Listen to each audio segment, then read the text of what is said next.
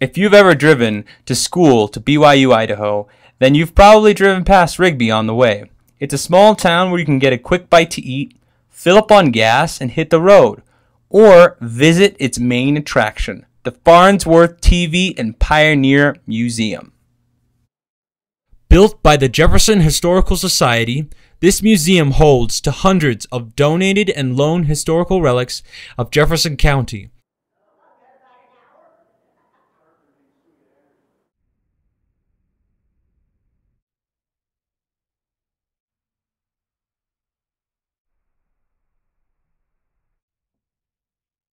It also tributes to many historical figures like Clyde Orman, the hunter, Charles Brolams, the founder of Brolams Supermarket, and Philo T. Farnsworth, the inventor of the electric television. Philo T. Farnsworth was something out of a genius. In the early 20th century, he made countless contributions to the science and technological community. It all started when he was a boy growing up on a farm with his family in Rigby. Yeah, he was in high school when he got the basic idea, like they say, the little story.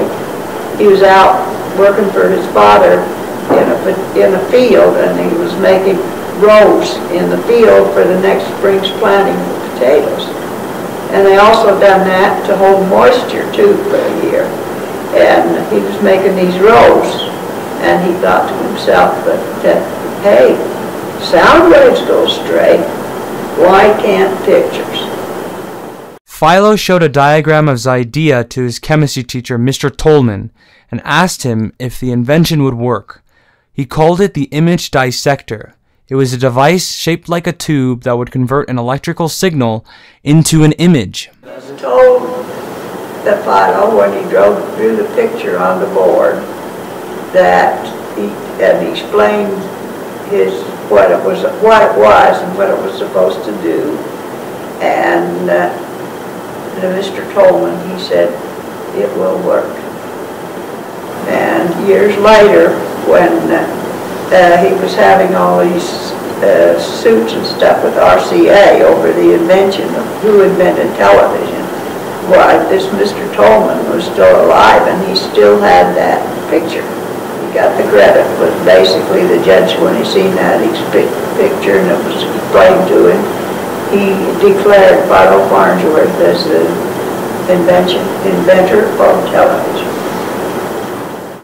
Philo's drive for inventing would later lead to the creation of many great feats in mankind, like the incubator, the gastroscope, the radar, the astronomical telescope, and many others. He was truly a man of passion and vision. If you would like to learn more about the extraordinary life of Philo T. Farnsworth and other great men and women who grew up in Jefferson County, then come on down to the Farnsworth TV and Pioneer Museum in Rigby, Idaho. This is Tony Gomez of iNews in Rexburg, Idaho.